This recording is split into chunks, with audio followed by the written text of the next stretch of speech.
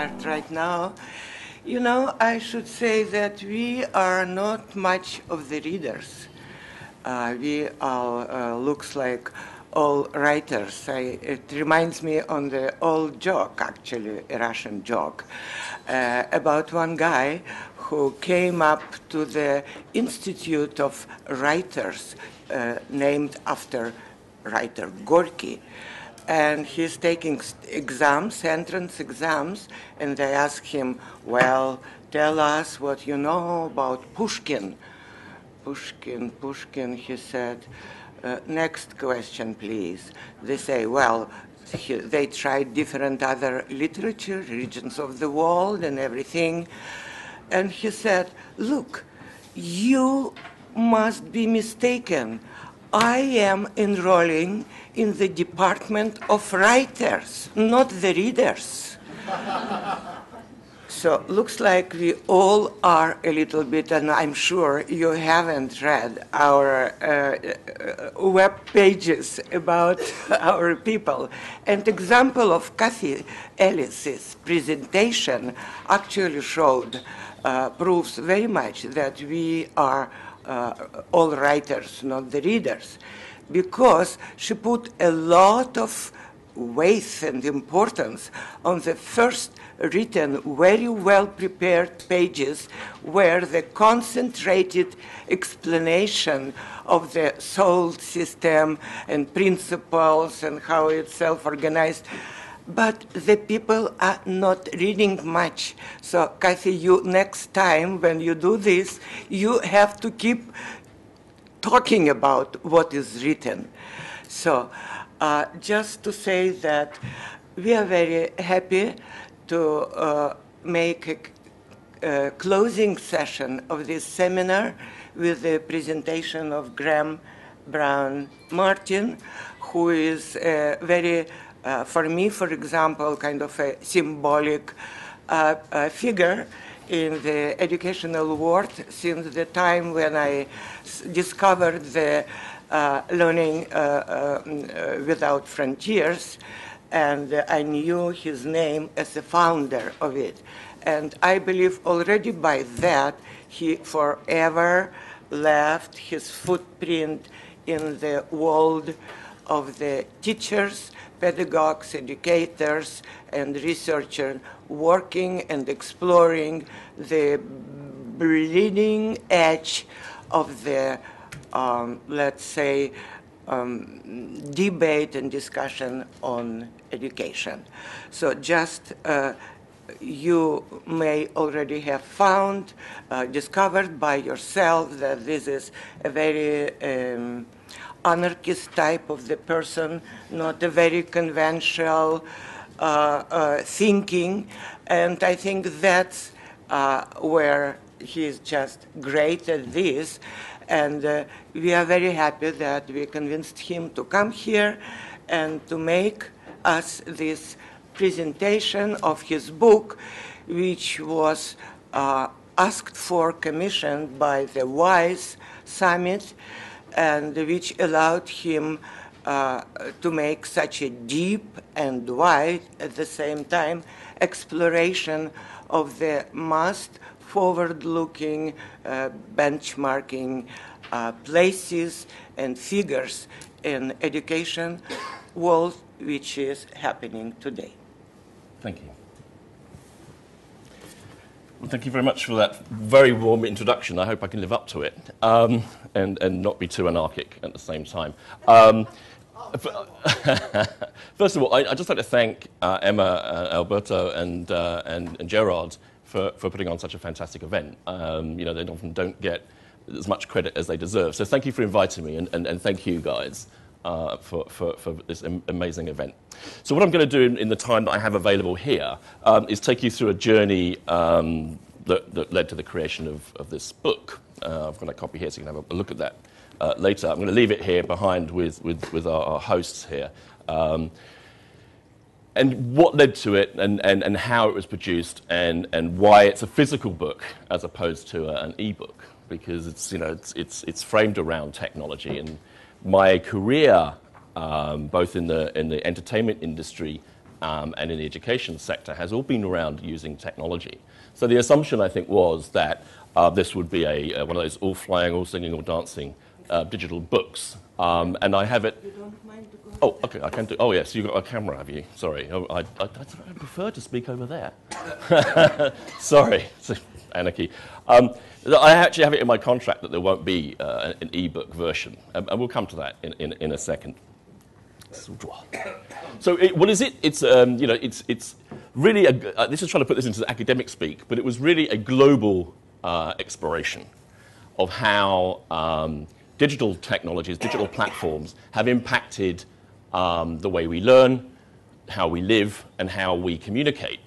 And although when we started, I guess what I pitched to the World Innovation Summit for Education was a technology in education book, it really didn't turn out that way in the end. Technology was used merely as a touchstone for much wider, deeper issues. And the journey in this book, in some ways it's a travel log, sometimes it's a diary, sometimes it's provocation. It's very magazine style. It's not a book that you read from cover to cover.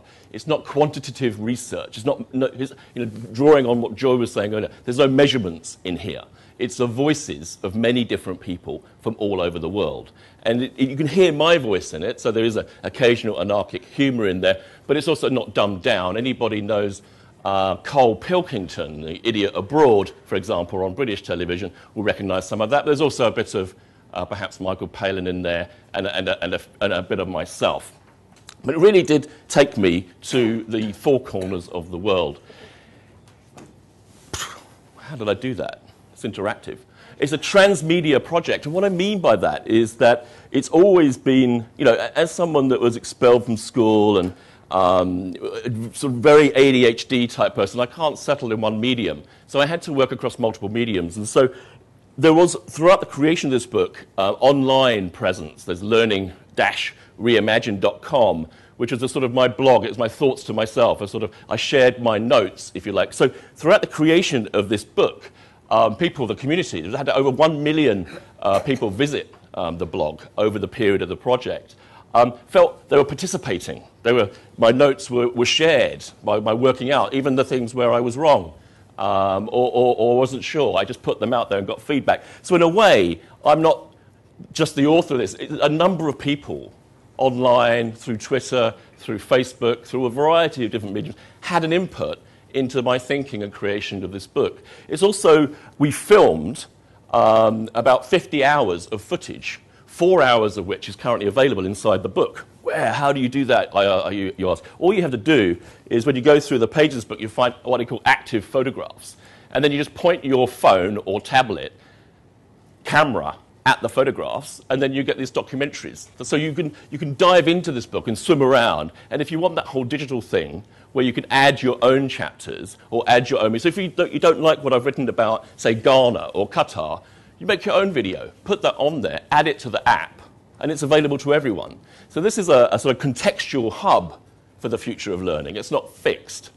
And the reason is I make it physical is because I actually thought there's a difference in what you put on print versus what you put on digital anyway, but it wasn't really so much that. I wanted something that was beautiful, so that educators had a book which was beautiful. So you can put that on your table and your non-educator mates, the ones that work for architecture firms and all that stuff, and they've got their fancy books.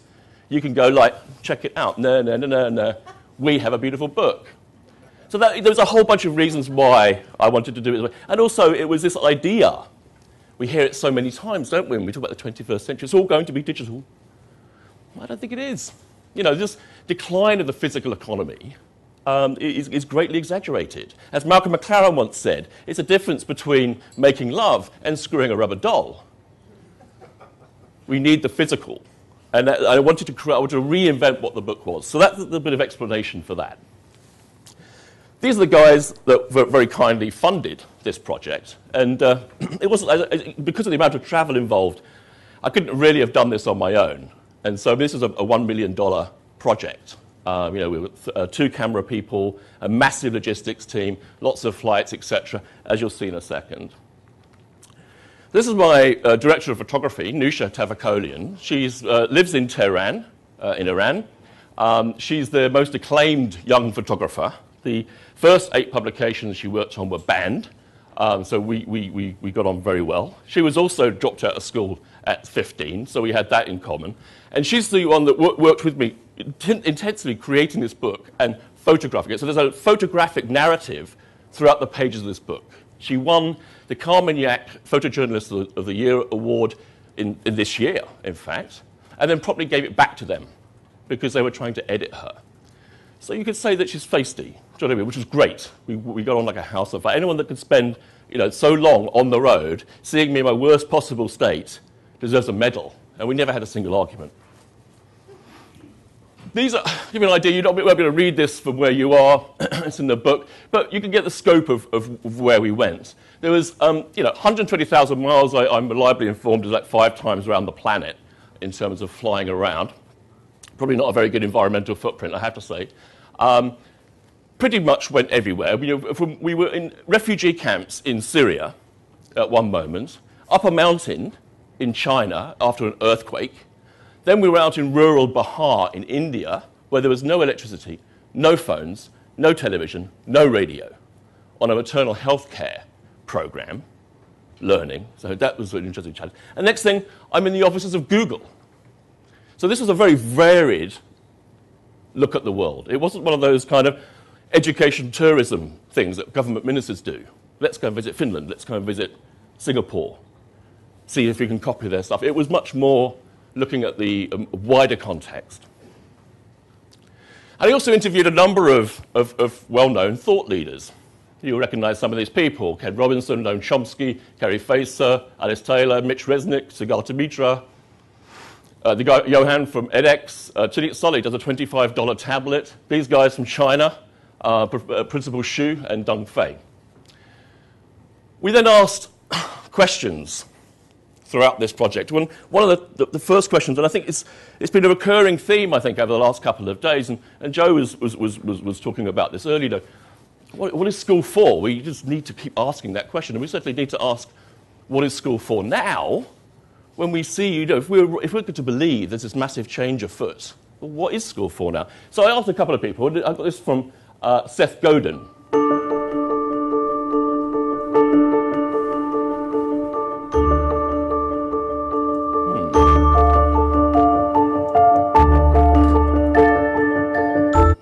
Just 1 second, sorry.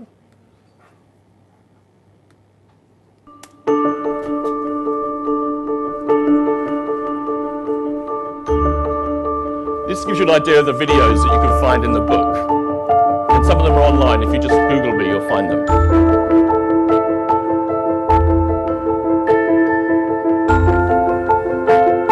Public education is only 150 years old, and we built it with a specific function in mind. We built the educational system to train kids to sit still long enough to work in a factory.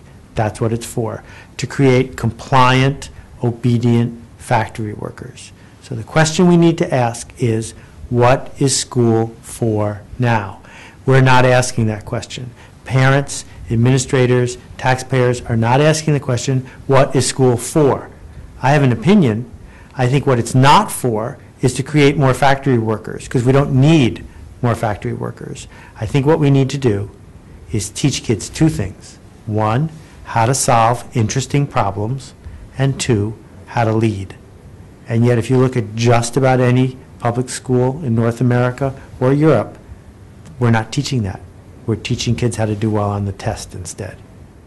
So that's Seth Godin. So he's really, in a way, summarizing some of the things we've heard over the last couple of days. We heard it from Kathy at the beginning of the conference. We heard it from Joe as well. Is it really about getting kids through the test? And I like the idea of taking the tests away completely. But I also wanted to get a broader canvas of opinion, so I asked Noam Chomsky at MIT. And of course there are sharp differences on this matter.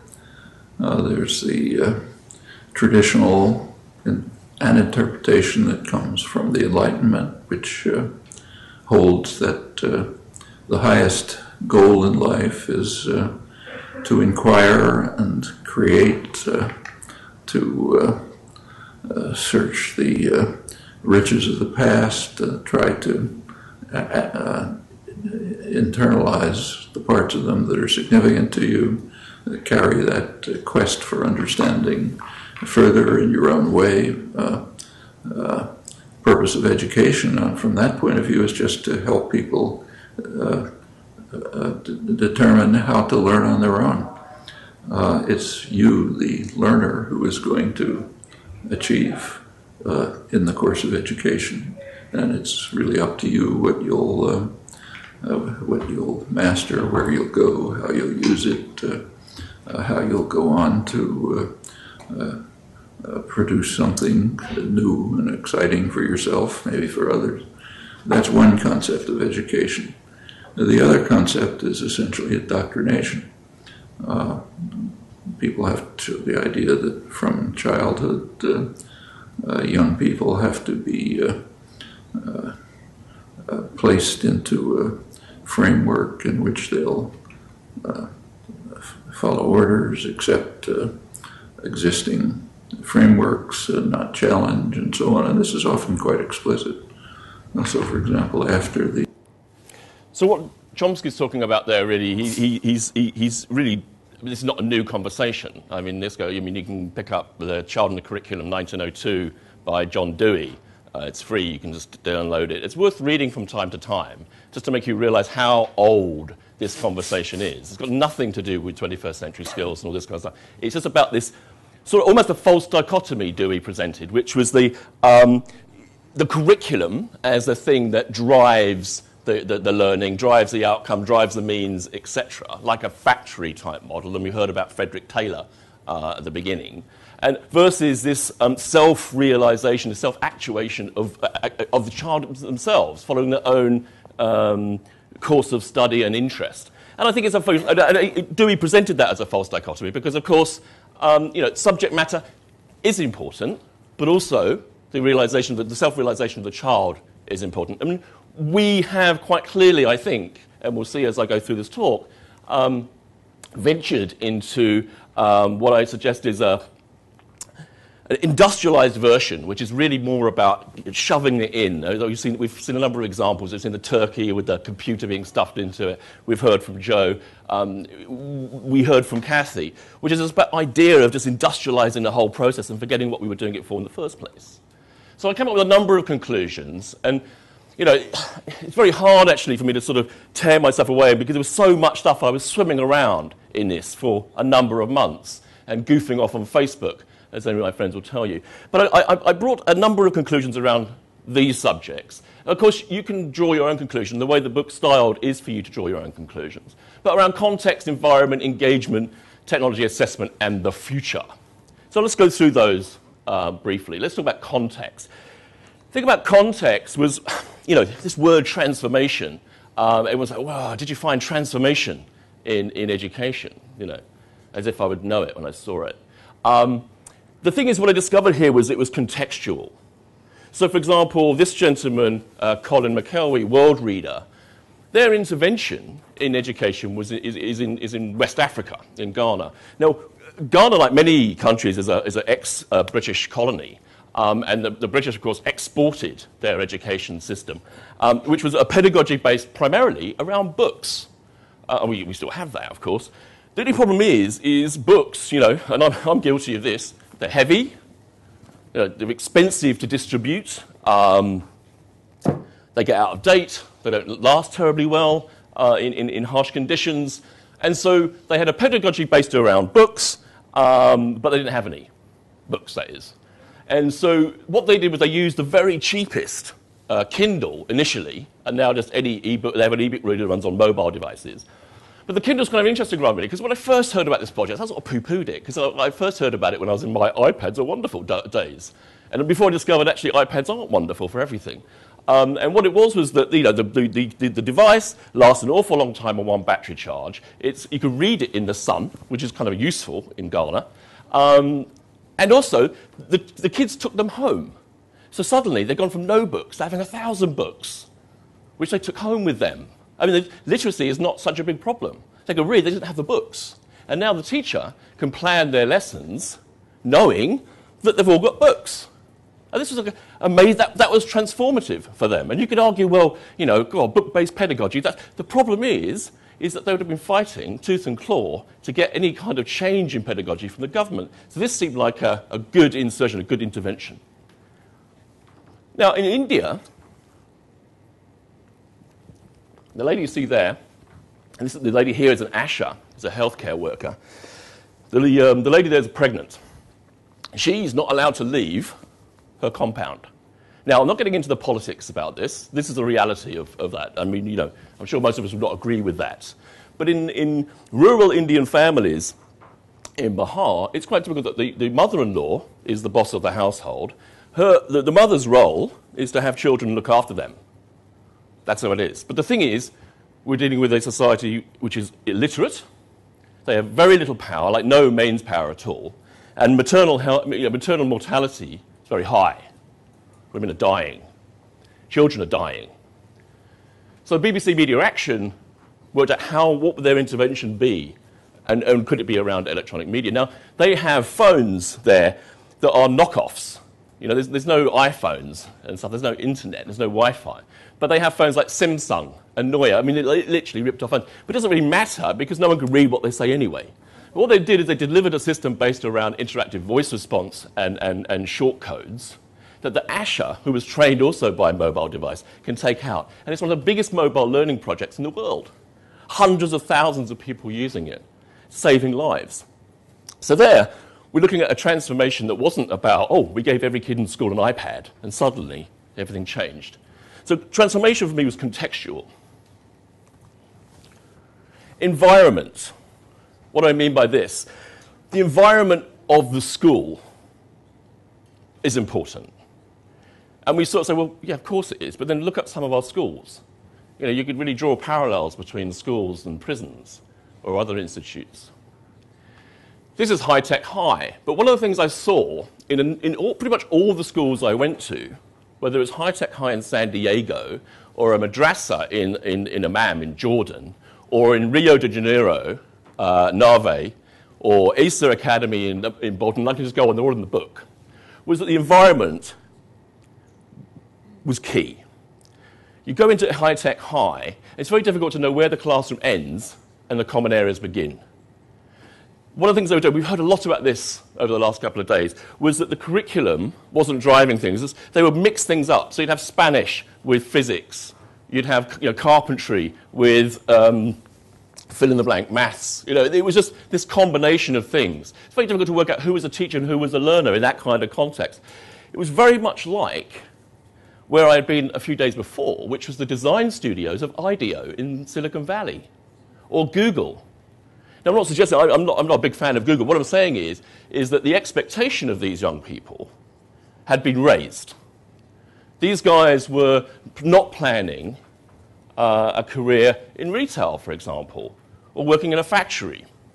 It does beg the question then, of course, is if these schools are doing this. And I visited Wellington College, which is a very expensive private school in the UK. Beautiful environment, amazing. And also, it's a very similar interaction between student and teachers.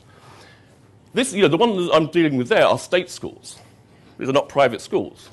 Wellington College is a private school. But the point was the environment and the way teachers engaged with the students was very different, in much the same way that Joe was talking about earlier.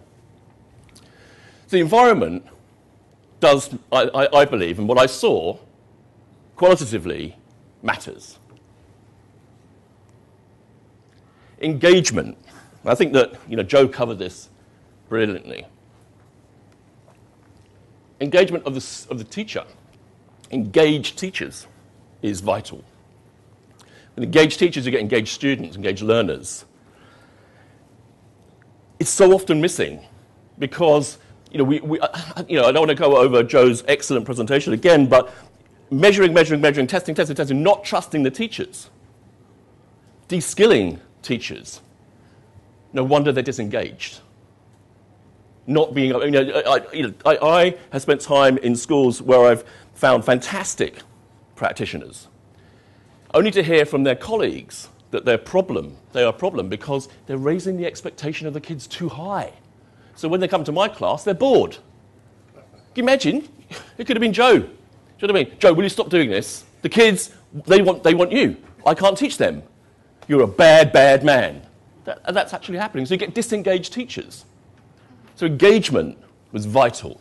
You know, I went into a school in Dubai, desperate to impress me with all their technology. I mean, this is a proper private school. I mean, they had everything. You know, when you did a chemistry class, there's a 3D projection system to teach chemistry.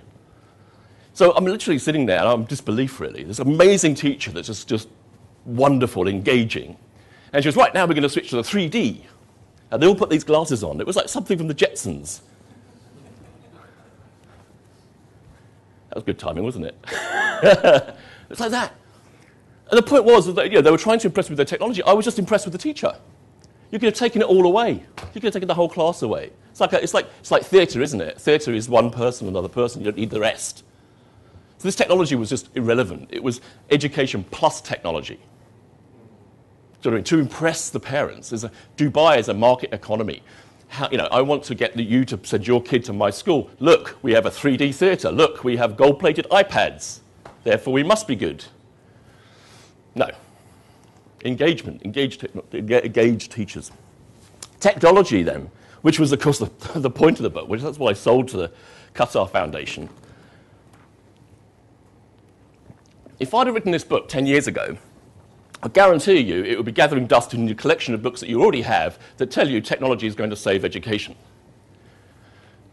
Fortunately, I've kind of balanced out a bit. I haven't become anti-technology at all. I've made my entire career and livelihood from technology.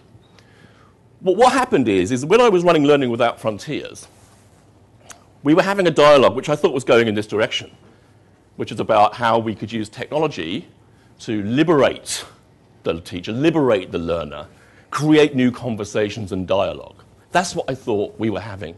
That's the conversation I thought we were having. But it occurs to me what's happened is we've hit this fork in the road. One group's going over here, one group's going over here. This group is much bigger. This group going over here is buoyed up by venture capitalists, ed tech companies, Silicon Valley idiots that don't get out enough.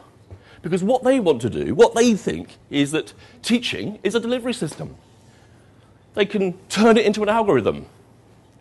You can use learning analytics. You can use big data.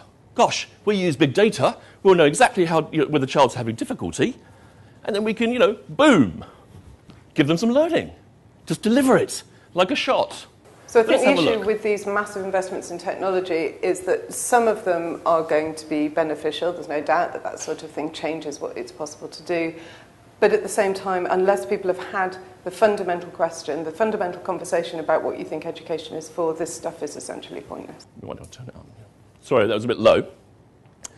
What Professor Kerry Facer at Bristol University is saying is that if we don't actually ask what education is for, if we don't ask what schooling is for, the technology will have no impact at all. And she's absolutely right, of course. One of the places I visited was Cuba. Wonderful, 100% literacy, exporting like medical workers and surgeons and scientists like you wouldn't believe to support the American healthcare system. Don't appear on PISA, of course, because you've got more sense. No technology at all in the schools.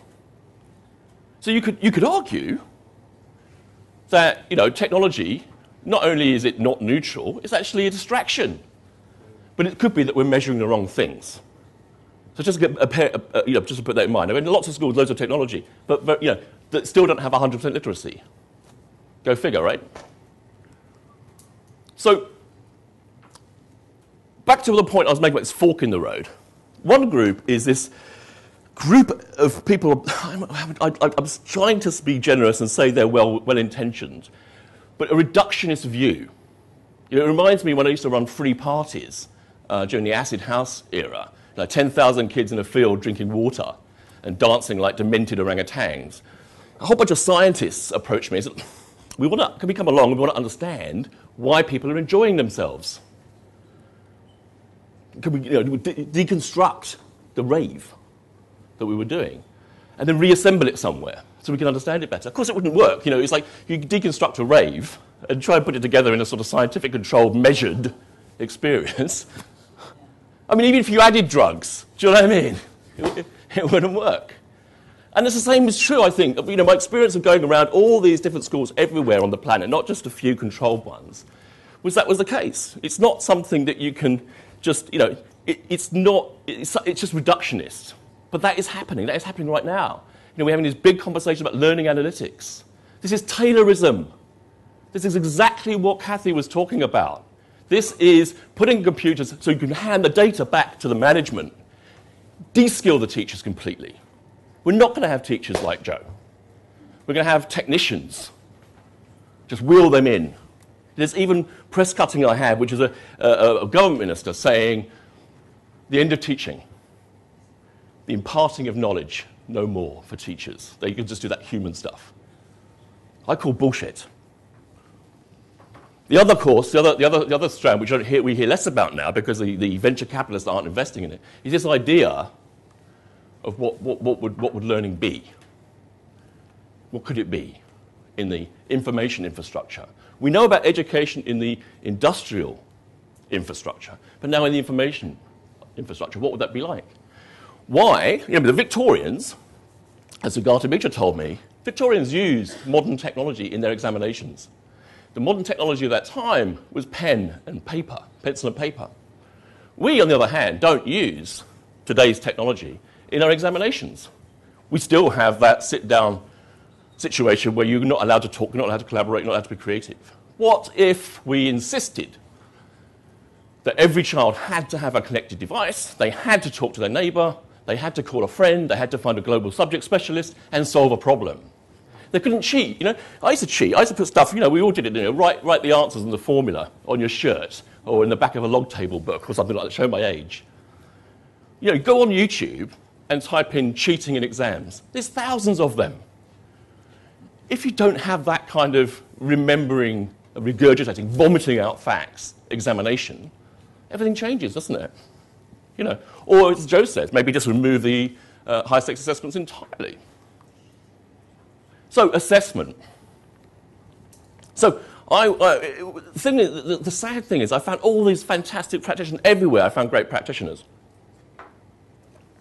I mean, I wasn't surprised because I selected them. But the point is, we all got to that but at the end. Because all this great stuff, they still had to then put their kids through the state exam. Quest to Learn in New York had a problem because they realized that initially their grades went down when they were using game-based metaphors within teaching practice. I'm not talking about video games, I'm just talking about, you know, adventures in maths, adventures in biology and so on. What they'd failed to do was teach kids how to pass tests.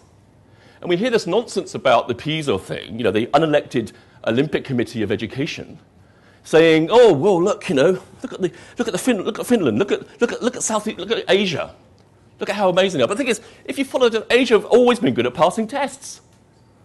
You know, the British got the idea of that kind of assessment from the Chinese and then expanded it. Why? Because the British Empire wanted lots of clerks.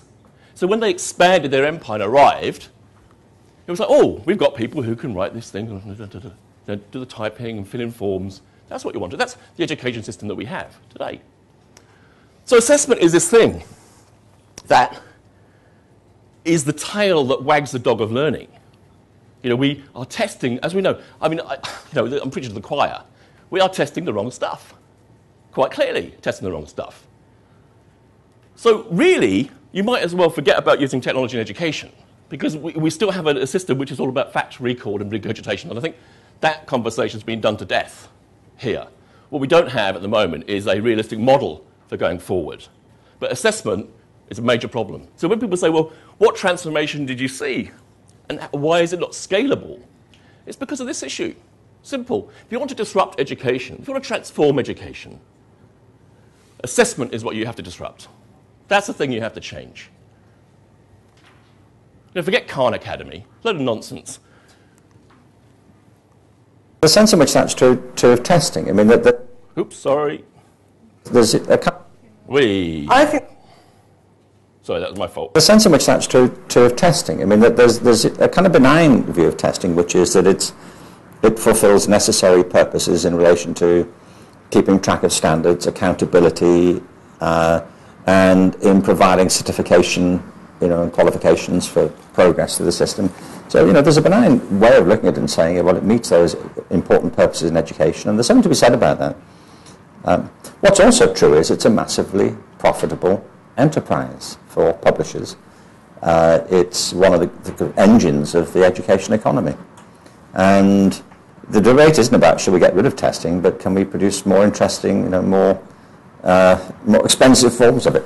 I mean, in America, states spend billions of dollars on testing systems. It's a big business. And so it makes it difficult to have a reasoned conversation about it with people, because there are lots of vested interests. Like in the environment, a lot of the arguments about oil and coal aren't being held in some neutral ethical space. In the environment, there are massive vested interests. You don't want to be looking at clean source of energy because their profits lie in the existing source of energy, and they'd rather keep it this way until they're exhausted, and then they'll look for some other way of making a profit. That's not being cynical, that's just a matter of fact. It's how the markets work.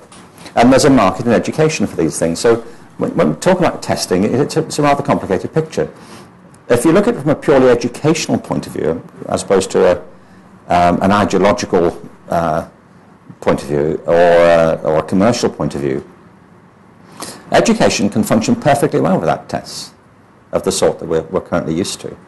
And it may be able to function even better in future without them, because one purpose of testing is to monitor students' progress. Well, there are better ways of doing that than from standardized competitive testing. There are teacher reports, there are peer group reports, there are portfolios that can be given. If we're just interested in making sure that people are making adequate progress, I mean, the occasional diagnostic test is fine. But there are better ways of doing it than sitting people down ritually and routinely. And so what Ken Robinson is talking about there is this sort of, we might call the education economy. I think Kathy, if I'm right, I think it was Kathy had a slide, or somebody had a slide, was the education industrial complex. And that's absolutely right. That's absolutely right. This is big money, huge money. We talk about state education, public schools.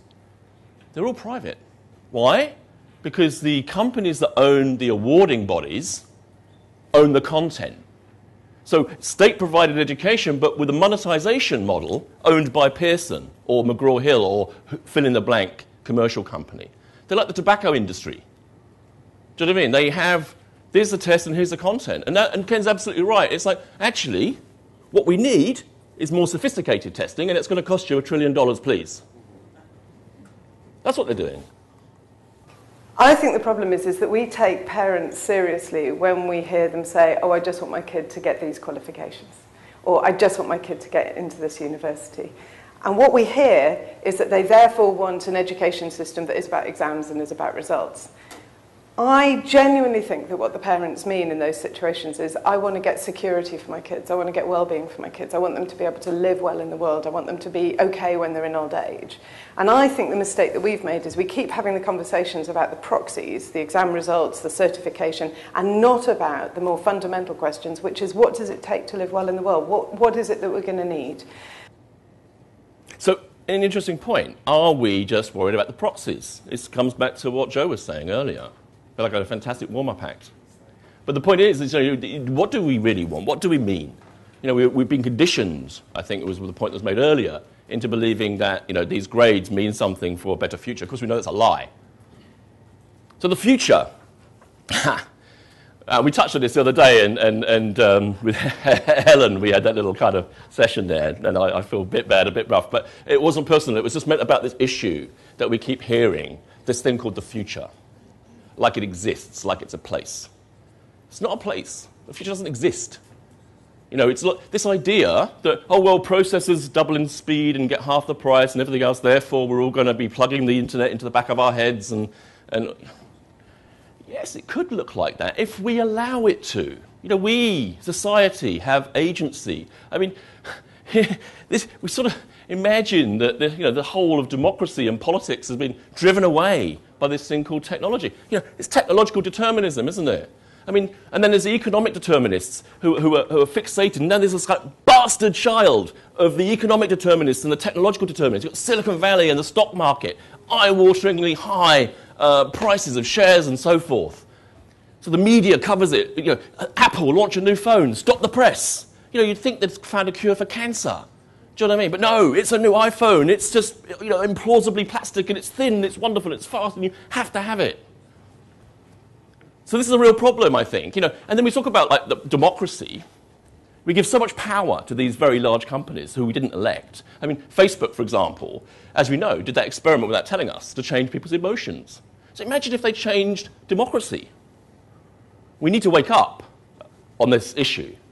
We have agency. Technological determinism, the idea that it's got to happen, therefore education has to fit around this plan, isn't the case.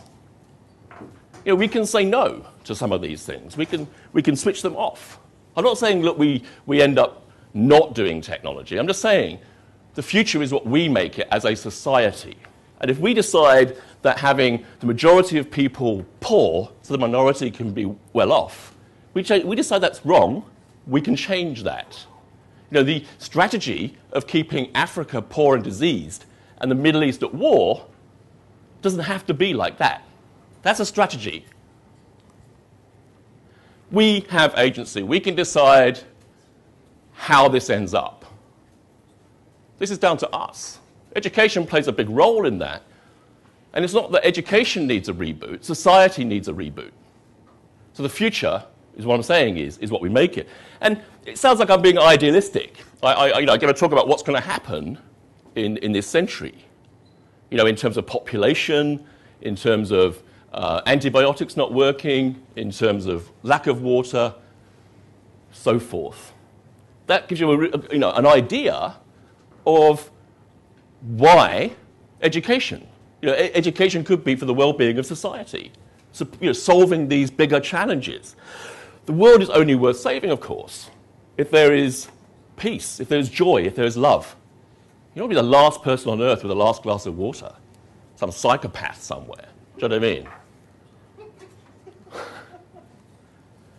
And of course, if I'm wrong, does it really matter? You know, what if we create a better planet and it's just a big hoax? Why not?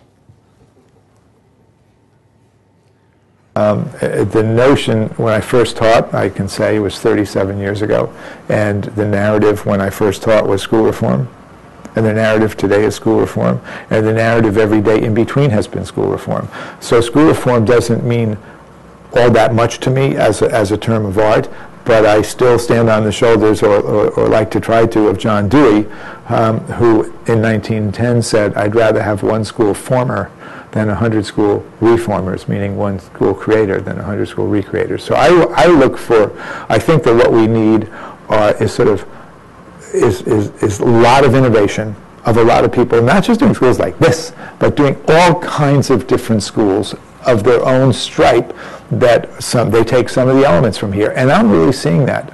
I'm these nuns who we're working with in one place, this Anglican church girls' school another. I love that it's so sort of polymorphously perverse, as Freud would have said, is that it's not about religion, it's not about anything, it's just about people who are realizing that what they're doing isn't working anymore, and these are our babies, these are our children that we love more than anything in life, and we've got to do better by them. Larry Rosenstock, and I wanted to put that bit towards the end of my presentation because I absolutely believe him to be right in the sense of, you know, in the UK and other parts of Europe, by law, I have to hand my children over to the state apparatus when they're 5. I don't want them being taught by technicians. I don't want them being taught by factory workers. I don't want them being taught by someone who's just going through a burger flipping manual for kids. I want my children to be taught by artists and craftspeople. I want teachers like Joe to be teaching my kids, and I think we all should have that. So thank you very much for listening to me.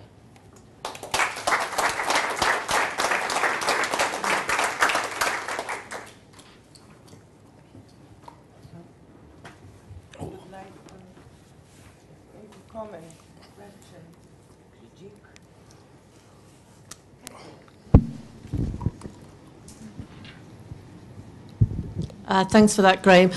a bit of a link between Joe and some of what I was aiming to put across and what we've just heard from you, Graham. And it's part about being there and paying attention to your students.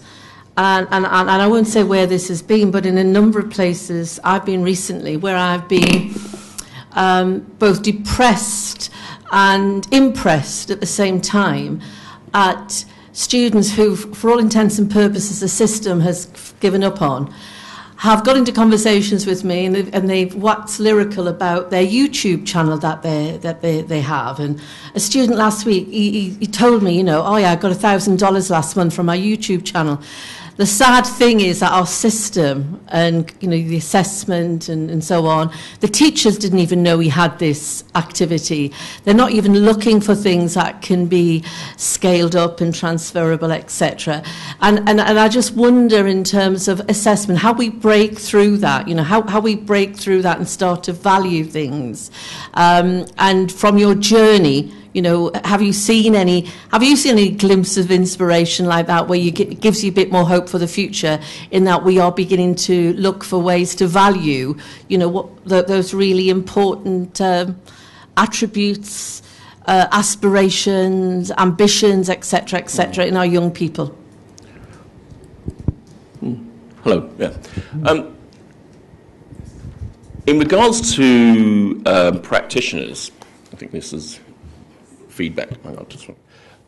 In regard to practitioners, pretty much all of the practitioners I met were inspirational. They were all innovating within the limits of this final assessments and all that kind of business. So I was very fortunate in that wherever I went, whether it was as I say, in a refugee camp or in the middle of a field in India or in the Western world, I found practitioners that were similar to Joe in terms of their passion, in terms of their insight and so forth. The issue really was that in terms of assessment and high-stakes exams and so forth, the answer, I'm afraid, is no.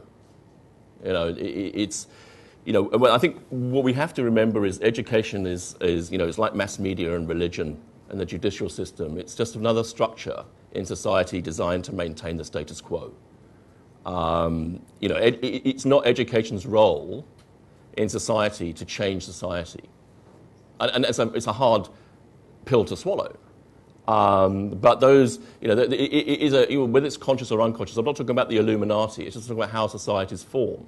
And societies only really change when you have typically a catastrophic event, like a world war. The last century was littered with terrible warfare, although we're still continuing, actually, to the day.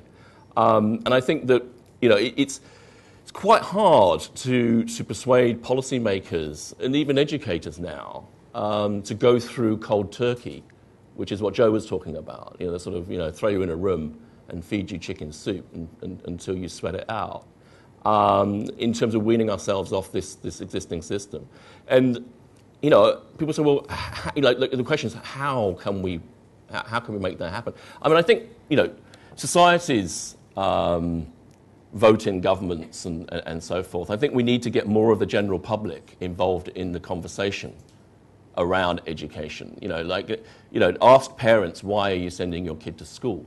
We don't have that global public debate. The connected society that I'm talking about in this book isn't people hooked up to the internet. It's people talking to each other globally to have this debate. Of course, you're then working against the superstructures of mass media, who will just assume that you're crazy. Why do we, you must notice that the education pages in most newspapers are hidden away somewhere and people turn over them. The general public don't read those sections because education's boring. You know what I mean? When you're at dinner party, I work in education, so, do you know what I mean? Unless you're with other educators. And we've got to change that. We have to change that perception. Teachers are rock stars, really. Don't you want your kid being brought up by like an artist that's going to take them on amazing adventures? Don't we want that? I think that, so it's a long process. I think that it's, we either have a catastrophic event, which an asteroid hits the Earth or something, and suddenly we come to our senses. I don't think the emergence of a digital economy, I think the digital economy has been overrated. Yes, what we're seeing is a concentration of wealth being taken from the people and given to a very small number of people, and control of our consciousness being given to 5 companies in Silicon Valley. I think we need an uprising. But what I don't think is I don't think that is a change, because the thing that these companies haven't changed is capitalism. They haven't disrupted capitalism. In fact, they've perfected it. They've industrialized capitalism to such an extent.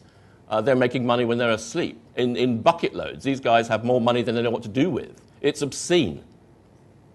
So I think what I did see, what gave me optimism, was that I found, and they weren't hard to find, amazing, passionate practitioners everywhere in the world that were asking the same questions. In this book you look at this book and you find all these people working on the same puzzle. They've all got their piece of the puzzle.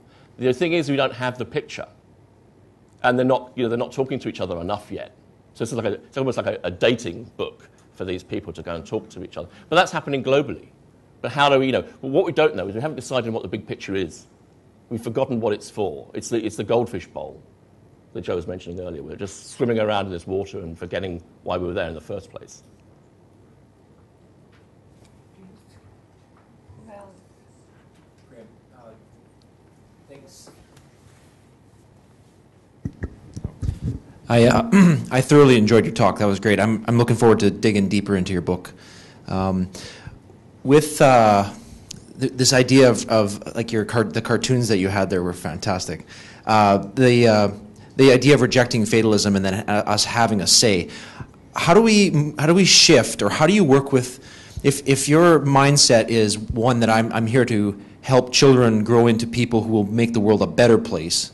They'll be change agents and and leaders and good people. How do you have that conversation with someone whose mindset is, we just need to prepare children to be successful in our current world? So it's almost like we need to do bad things to the kids now so they can get used to how bad the world is, and then we can perpetuate it. How do we make that shift so that we can live in the world we want to, not the one we have? I don't know the answer to that question, but some bits of it. Emma's right, was describing me as a bit of an anarchist. Although anarchy really means kind of sort of less government in some ways. It's the absence of government. I believe in the power of the people that is expressed through the state, if that makes sense. Do you know what I mean? Our democracies aren't perfect by any stretch of the imagination. In fact, sometimes they're quite harmful. But I think it's a very complex one, because I think we need much greater engagement in politics from individuals. Do you know what I mean? It's another thing that's been sort of switched off, really. We've sort of disengaged from it. But it is a system whereby change can happen, because we can have those conversations one by one. Do you know what I mean? The ones that you're talking about, and I'm sure you're having them one by one. But it's how do you rapidly scale that to reach change? And I think that can only really happen through society, and maybe a little anarchy. It's how can you do these things? I was giving a similar talk actually to this one in Beijing, which I thought was interesting, because they let me leave, despite talking about some of these quite sort of progressive ideas. But they were really interested in this, because the reality is that we do continue to hear this conversation about the future. We never talk about the elephants in the room. It's like, what are we going to do when there's 11 billion people? I mean, I didn't make this figure up. I mean, it's go and Google it, you'll find it. I mean, it's like I was at the UN when it was announced. It wasn't a surprise. There's 11 billion people in this century. There was 3 billion people when I was born. It's now over 7. So 11. I mean, so many poor people. That's the thing I spotted. I mean, someone was talking about comprehending and understanding the other day. And that's exactly how I felt. For a long time, it's really easy to be a sort of left-wing socialist in your kind of terraced house in southeast London, reading The Guardian.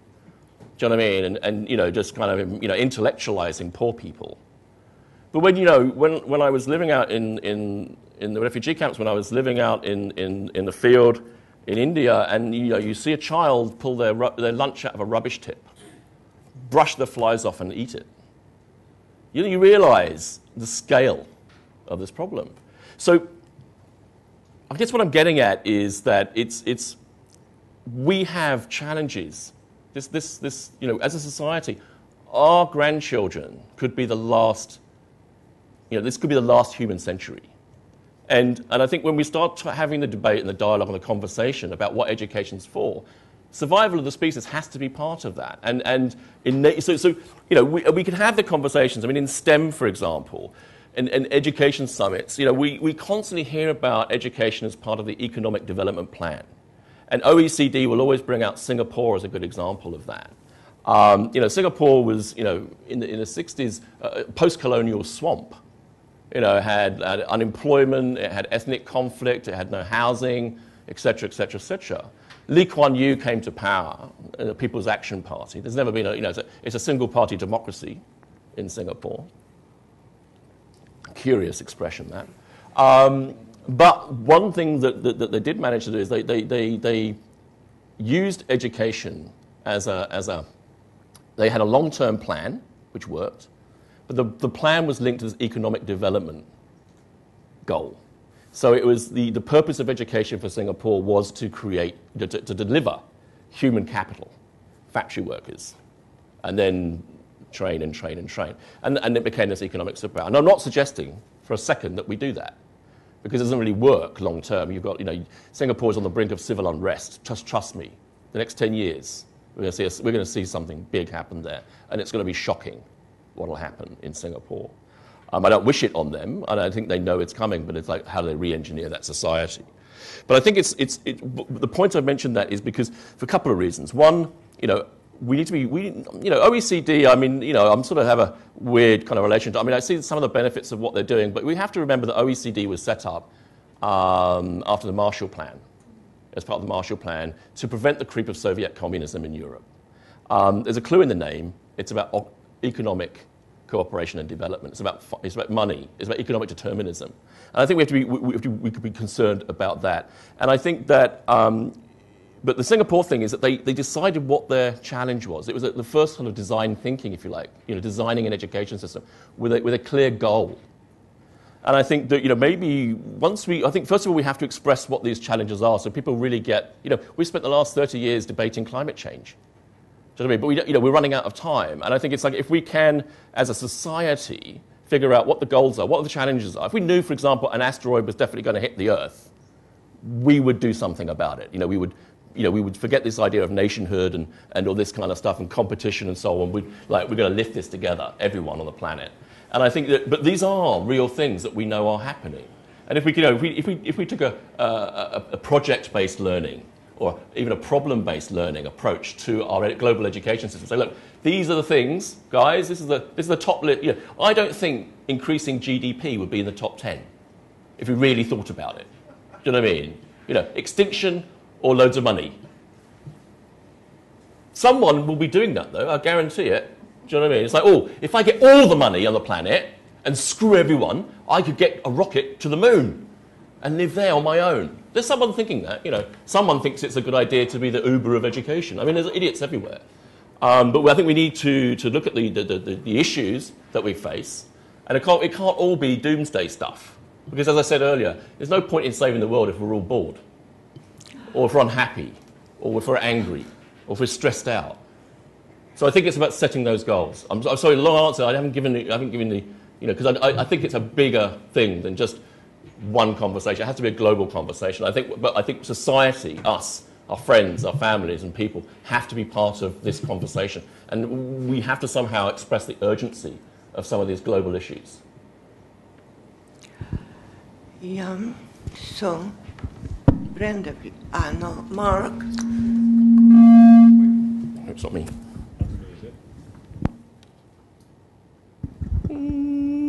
No, it's me. Thanks, Graham. I really enjoyed that. You've sort of addressed some of what I was going to ask about in the last few minutes, but I just wanted to sort of pick up on one point. We have witnessed in the last 60 years or so a transformation in the discourses that frame the way we live. And that includes education. Education is only a subset of that.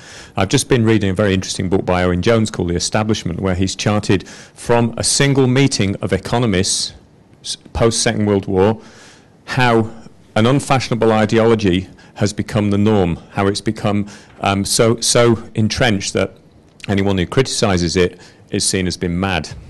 And one of the ways in which Owen Jones has articulated how this has happened is through what he calls outriders, people who have made it their long-term mission to go against the grain, to talk about this ideology, and gradually over time it has become more and more accepted until now it just permeates everything. So perhaps what we need is to have similar outriders whose job is to take the long view and work at a 50-year transformation of how we see public services. So we move away from seeing public services as products to be delivered, education, of course, being part of that. And I talked yesterday about the language of delivery.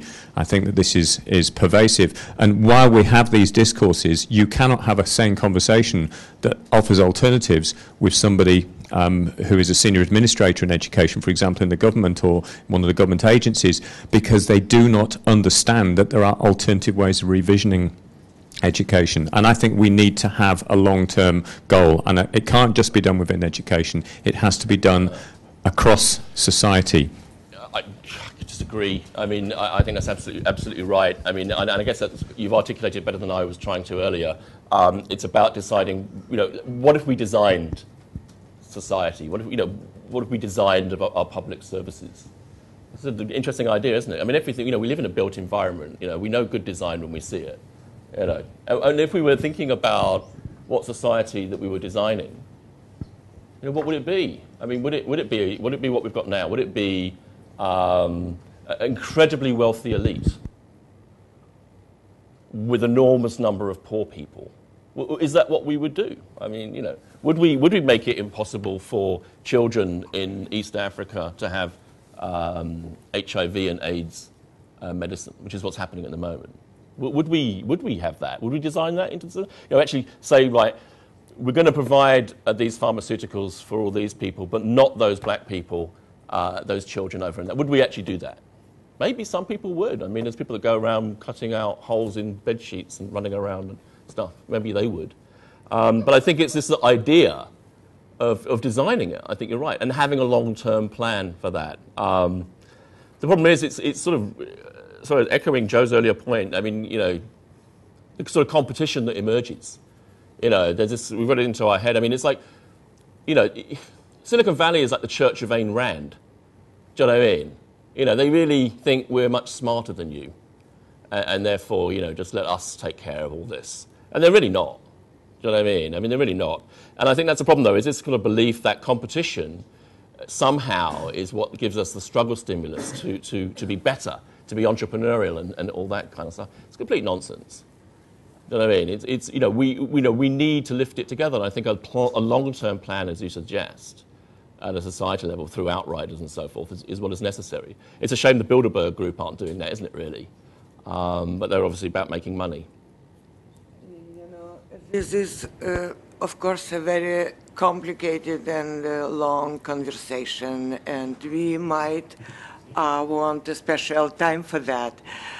The reality, as always, is much more complicating than we can imagine it.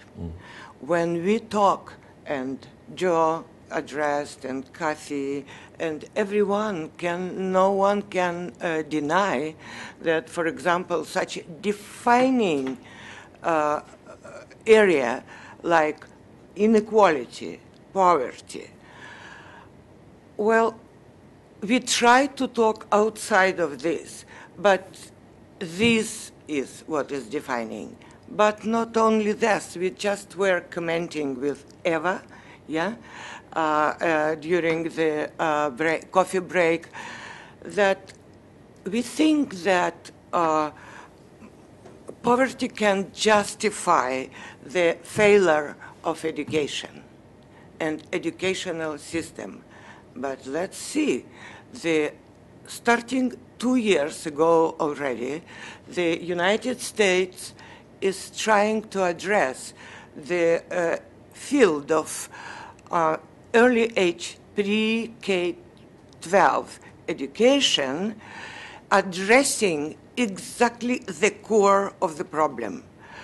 the poorest, disadvantaged kids who come from a miserable environment, and to get them out of there and put in a more equal environment and give them the chance to start to become, to develop, to blossom.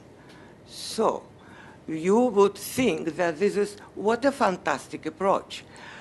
But the first calls, evidences from the states which already have been working 1 or 2 years with that, what they are doing in several places already, they are not working on special curriculums for kids on this particular developmental level stage. On the contrary, what they start to do, they just pull out the early age, the first grades, let's say, primary education, and they pull it down to the tender children, tender children who are absolutely not prepared to this and who needs absolutely different. What does it says us? It means that we can be addressing the question of inequality, poverty. But there is something which is even stronger than that evil. And during these 2 days, the image in the name comes up for me personally, like under the word, the system. It's something which we kind of try to say that it's even impossible to break it really down. Someone says we should work around the system. The other says we would find a way also. But what is that monster, the system? So that's what the reality is about. But the best way to come back to the conversation may be to remember the words of Franklin Roosevelt, who said that we have been always trying to design the future for our children. It's time to educate them that they can design the future for themselves. Yeah. So you're welcome to give some whom? Well, I think that's a good point, because the issue there is, I mean, we have to enable young people to make the decisions that we've been unable to make, and we have to let them do it. The problem is we're not, there are powerful structures to prevent that happening. Because our plans may be, Graham, absolutely short vision.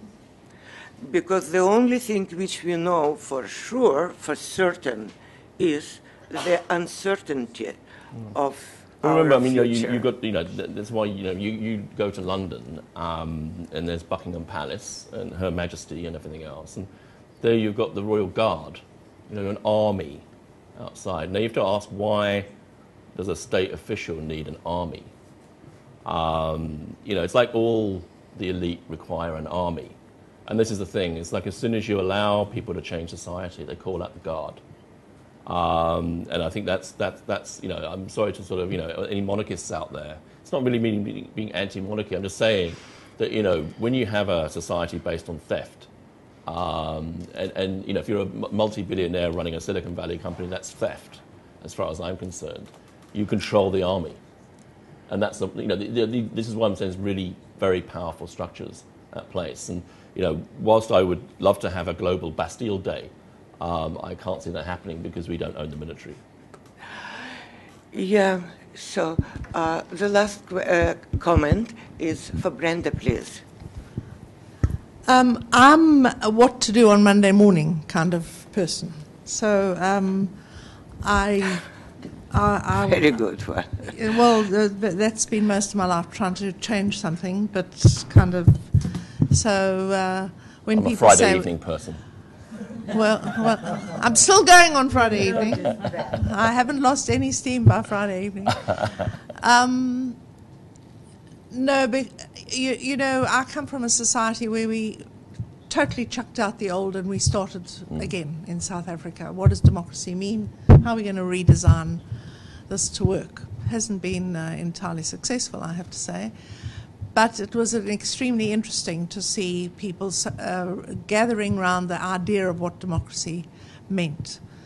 And it didn't help to say, well, you know, we need to redesign the world, and when we finish redesigning the world, then we'll redesign the country, and when we finish redesigning the country, then we'll redesign the province, and then we'll do the institution, then we'll do this project. You have to start where you are and with what you can. And I have an opposite view, or probably not an opposite view, but a much more optimistic view of what technology can do. And it's enabled us to do that which we could not do before. It has enabled us to become a much better democracy than we could be before. Because although democracy was, you know, a reasonable idea, it hasn't really been put into practice in any serious way in any place that I can think of. Technology has enabled us to protest and gather and collaborate and form movements in a way that it couldn't before. So I would like somebody like you, an outlier of sorts, and part of anarchy, by the way, is upsetting the norm, is to create a movement. Your Learning Reimagined is a movement. And the more people join that movement, the more groundswell. You know, we've had their whole books talking about groundswell. What you need is groundswell to change things. If you expect things to change from the top, and by the way, universities need to take some responsibility in this. They're supposed to create leaders of the future.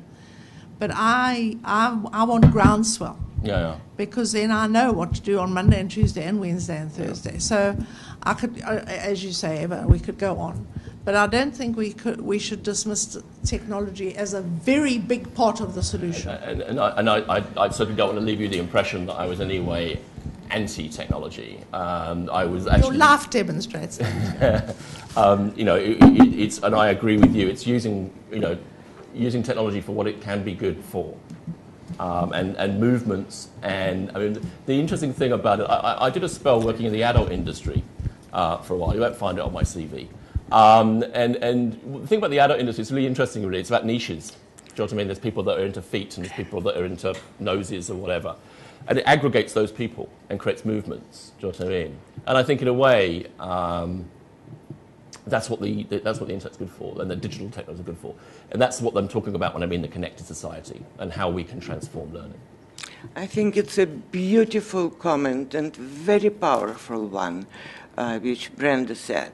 That, of course, doomsday and complexity, whatever, but if we create a movement, a team, where the Friday evening person and Monday morning one work together, and this book, I believe, is a very strong and powerful voice which could be calling all us together.